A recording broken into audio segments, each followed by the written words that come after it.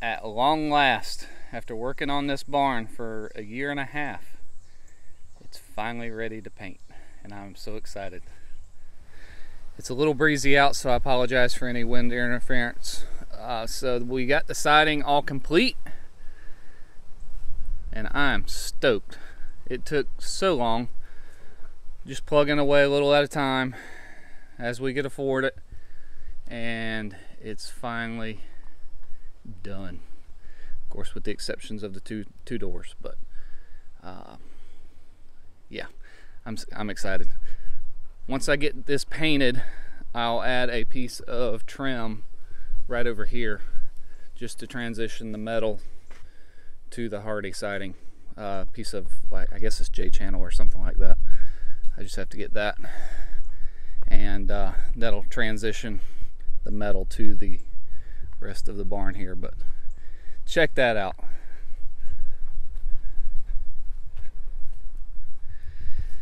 Now I have a bunch of caulking to do, so I'm going to jump on that and try to start caulking now. And as hot as it is, it shouldn't take it too long to dry. And once that's dry, we'll break out the paint sprayer and go to town. Let's get going.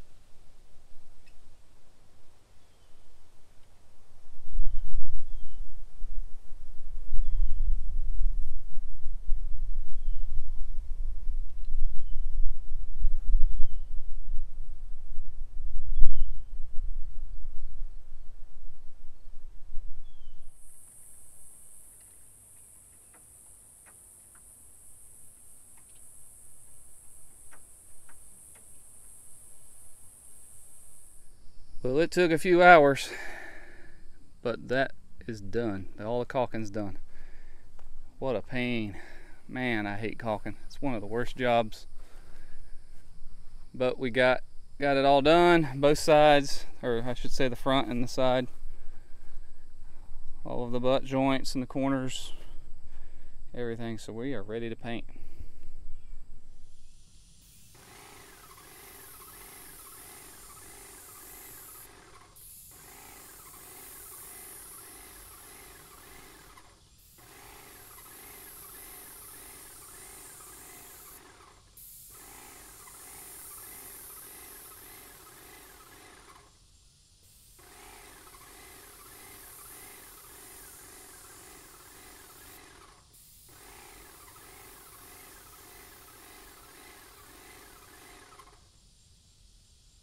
Beats a paintbrush any day.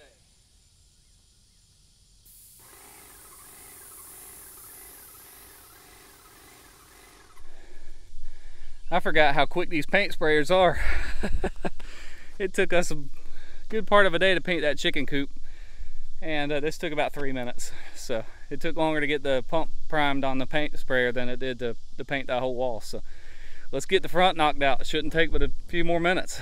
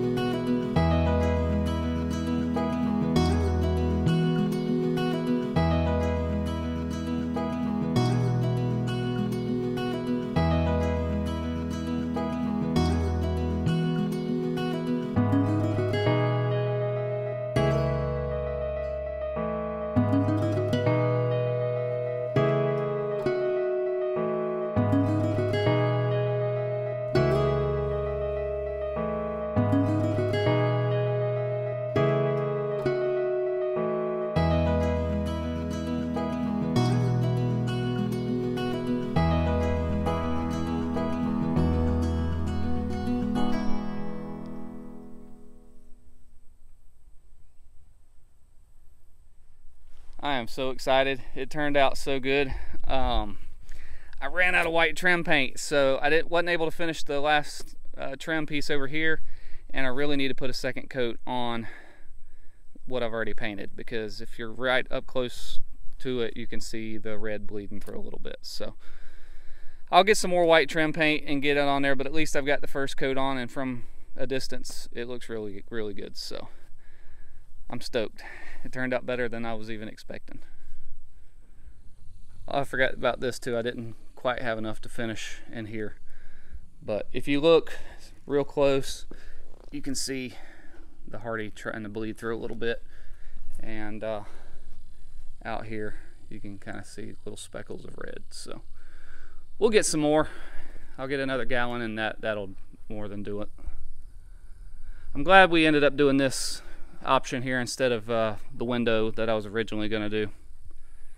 As I'm learning more about YouTubing and videoing and that sort of thing, I'm learning that natural light in an inside setting, it can be good if you know how to use it, but it can also be bad and mess up all of your videos. So we decided to just close that window off and do a fake looking, like a hayloft, a vintage hayloft door type of deal up there, and I'm happy with that. It actually looks better than the window would have looked. So anyway, let me turn the camera around real quick. I'll show you our garden, and then we'll call it a day. This here is the glass gem corn. I bought these seeds on Amazon, and I think that was probably a bad idea. I mean, these look okay. I've had to fertilize them already twice, I think, but they're not consistent. So if you look over here, I mean, these are pretty short. Those are yellowy. So I don't know how successful this is going to be. The cotton's doing good, which we've grown this time of year before, and I mean, this is looking very nice and healthy. Of course, I need to get in here and do some weeding, but the cotton's looking great. This row here was green beans, and I say was because I don't, well, there's a plant. There you go. It looks terrible, wilted. And I think down here is the only other one that's survived, and it looks terrible. So these do not tolerate the heat very well, and we had a bunch sprout, but the mole crickets cut them off and ate them. So black-eyed peas, on the other hand, are doing great.